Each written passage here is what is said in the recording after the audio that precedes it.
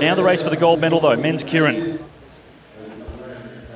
So 3 laps to go. We know that it's a little bit too long to hit out straight. That's why we start seeing some games getting played. Wang is the rider on the front.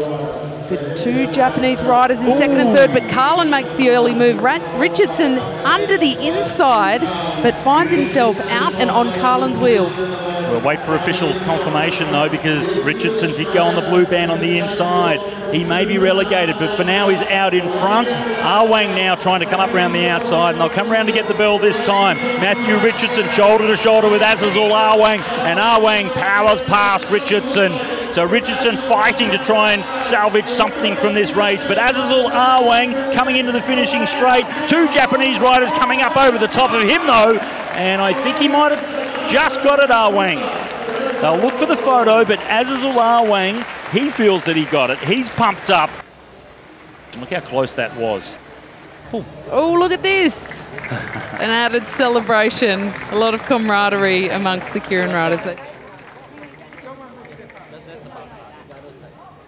On to the final now. The race for the gold medal. Lauriane Genet, Sophie Capewell, Emma Finucane, Katie Marchant, 3 riders from Great Britain.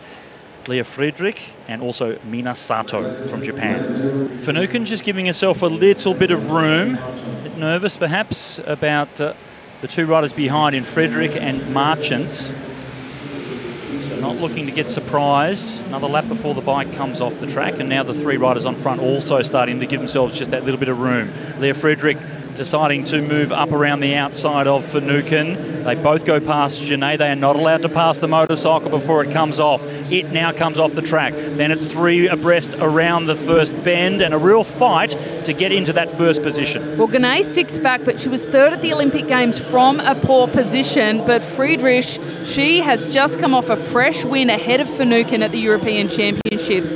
She's known to ride from the front, and she says, come and try and get around me, and she's riding that confidently again. Sato now comes towards the front of the group here, and it's Sato that will lead to the bell.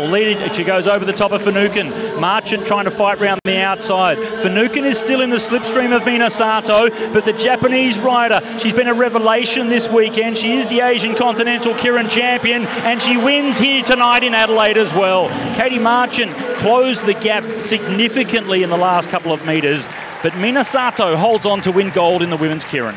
Sato, Marchant and Lauriane Genet from Canada, 3rd place to her, so she'll be pleased with that performance as well.